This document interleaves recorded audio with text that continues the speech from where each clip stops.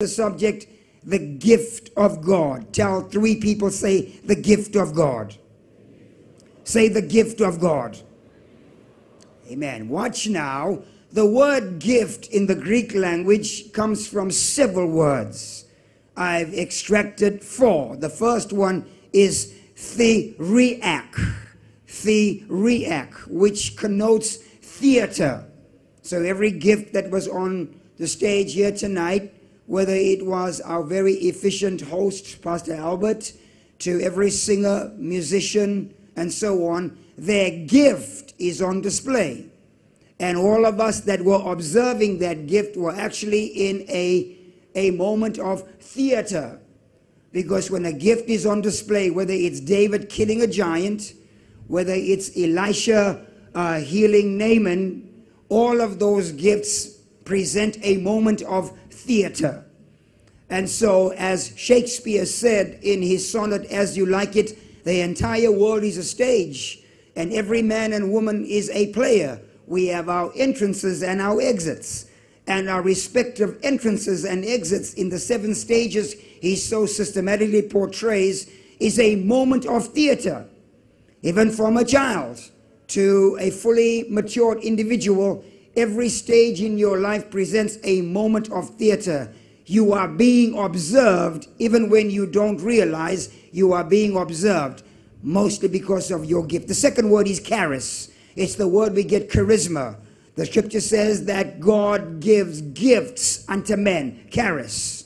The Bible says that we must be aware that God has given us spiritual gifts. 1 Corinthians 12. That word gifts is charis, which is a gift that God has given. The third word I want you to interrogate for a few minutes is dorea, D-O-R-E-A. That word means a gift given without merit, without entitlement. It's not something that can be handed down. It is a gift freely given. There can be no monetary exchange for that gift. It's something that money cannot buy. It's some exchange from the celestial world that is extended to you as a mere human being, causing you to have access through your spirit to the Spirit of God. And the last word is the word doma, D-O-M-A. It's the root word we get domicile. The word domicile actually would mean space, because every gift within its own right has been afforded a measure of rule, a place in which you have your space. Every gift has been given a space to function in competently and measurably. And so for every person here, there's no need for you to be envious of somebody else's gift, because they have been allocated their domicile as you have been.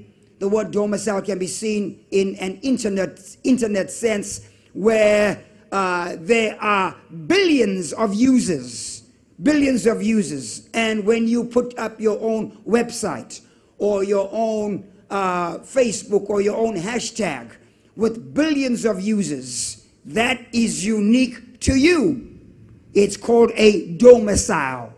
And so your gift then has made room for you and will bring you before great men. Just tell 3 people, say, I know you are gifted. Don't be boring. Come on, say, I know you are gifted. Amen.